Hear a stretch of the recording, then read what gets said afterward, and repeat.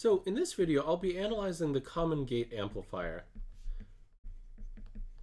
Except this time, I'm going to be adding back in the output resistance. And this is going to turn out to make things considerably more challenging. So remember we said the common gate amplifier, it's just this amplifier, where the gate is grounded or common, the output is taken at the drain, and the input, weirdly enough, is applied to the source. Well, okay, that's all fine and dandy. If we draw out the small signal model for this circuit, we just start with a MOSFET's hybrid pi model, GM VGS, where this is the source, this is the gate, so this is VGS.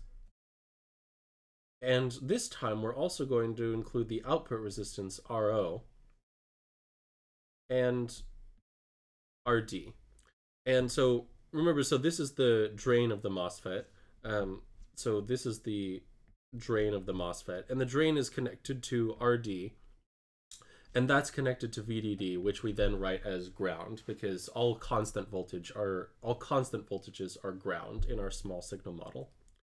And then at the source, we're applying this input voltage, Vin, and the gate is grounded.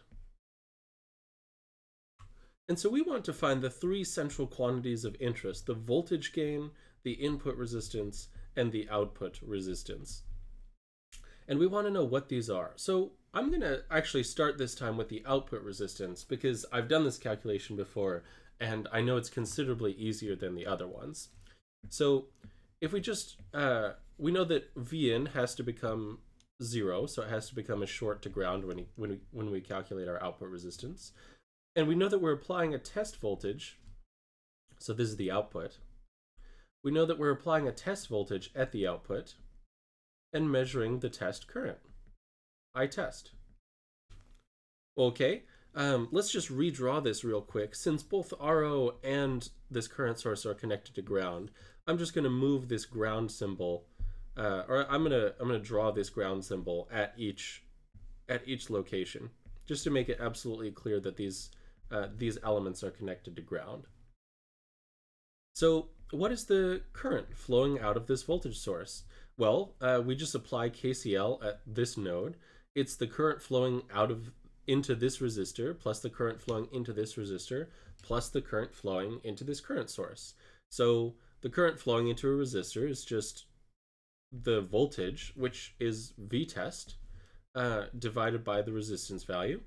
So plus VTest over RO, and then plus GM VGS. But as before, we know that VGS is just 0, so this term will actually cancel out. So if we regroup everything, I test is just equal to VTest times 1 over RD plus 1 over RO,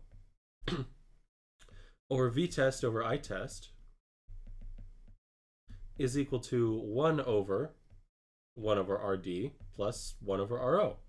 But this is just the parallel combination of RD and RO. So that's nice. The output resistance is this simple equation. It's just RD in parallel with RO. So it doesn't change much. This is relatively unchanged, especially when RO is much greater than RD. This expression is still approximately just RD. Okay, now what about the input resistance? Let's try and calculate the input resistance. So let's redraw our small signal model. GM VGS. Now we've also got to deal with RO. We've still got RD hanging off here, doing its thing. We've got our gate, our source, and our drain. And this is also the output voltage. But here that's not relevant, because we're just going to be applying a test voltage at the input, VTest, and measuring the current flowing out of it, I test. And this gate, because this is a common gate amplifier, is grounded. Well, okay, this doesn't look too bad, and indeed it's not terrible. certainly uglier than the last couple circuits because we've got two equations that we're going to have to deal with. But let's just start. So let's first apply KCL at this node.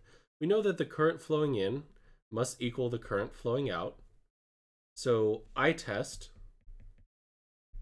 must equal the current flowing into this current source, which is minus GM VGS. We know it's current. It's the current of the current source.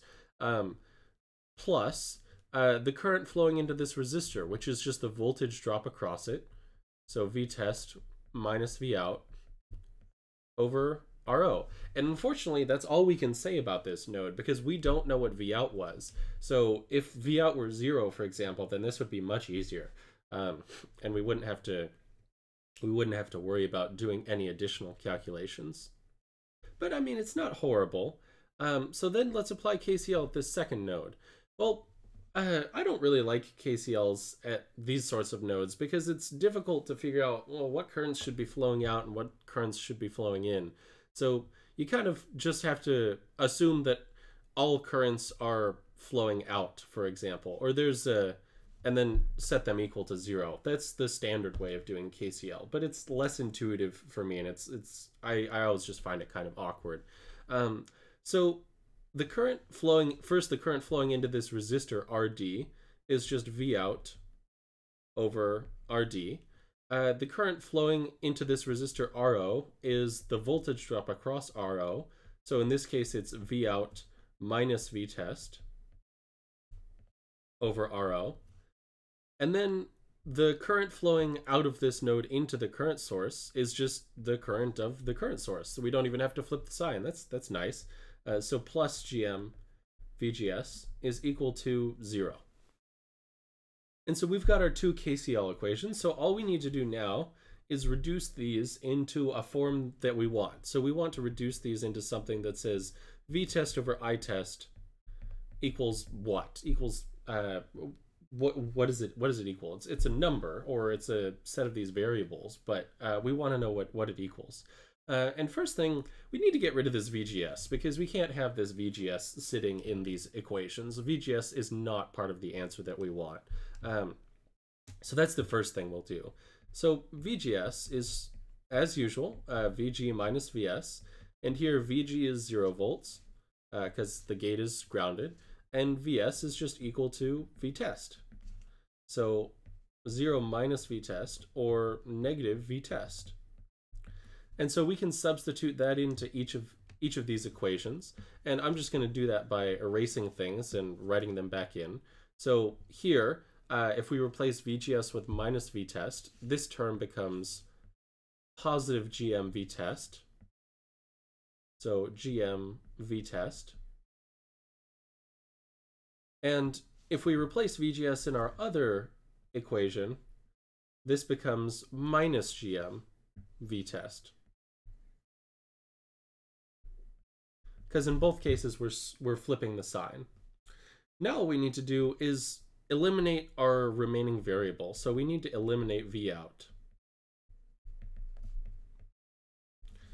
Okay, the way that I usually like to do this is just factoring everything. So V out, 1 over RD plus 1 over RO. And then we've also got a VTest term, so minus VTest, because both of these terms are negative, so this is going to be easier. 1 over RO plus GM. And rearranging this, we can see that V out is equal to VTest times 1 over RO plus GM over 1 over RD plus 1 over RO. Now, after going through the rest of the fairly nasty algebra, ultimately you'll get this result. VTest over ITest is equal to RD plus RO over 1 plus GMRO. And this is the input resistance. But that's interesting, because previously we just said that our old input resistance was just 1 over GM. And this looks nothing like that. So under what conditions is this the same as our old answer? Well, we'd expect it to be when RO is very large, so when we can ignore RO.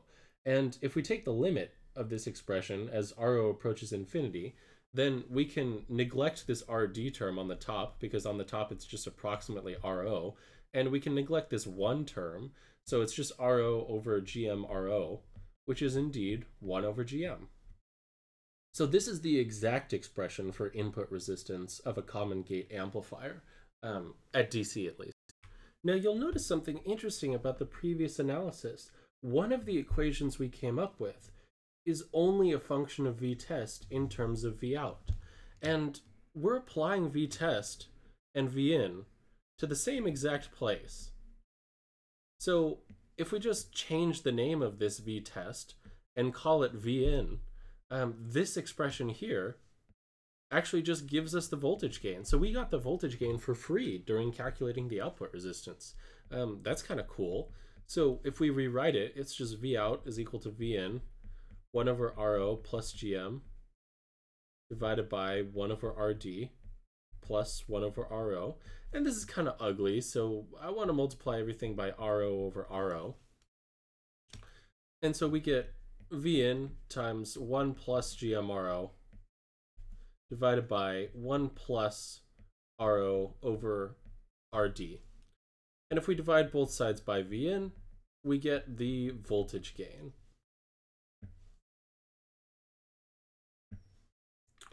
Now this is interesting. How does this compare to the previous answer we got? Because it looks pretty different, right? Our previous answer was GMRD when we neglected RO. So we would expect to get the same answer when we take RO becomes infinity, because that's just the same thing as neglecting RO.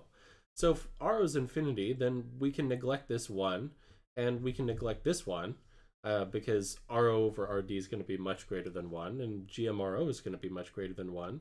And we get GMRO divided by RO over RD. Or the ROs cancel, and we get the answer GMRD. So this is the more general expression for the gain. And let me just erase those crosses so that we can have the expression in all its glory. So this is the more precise expression when we do want to take into account RO. But we see that when RO is very large, it reduces to our previous expression. And so this is the complete model for the common gate amplifier. We have the voltage gain, the output resistance, and the input resistance. So if you have any questions or comments, please feel free to post them down below. If you liked the video, please consider liking it or subscribing to my channel, and I'll see you next time. Thanks.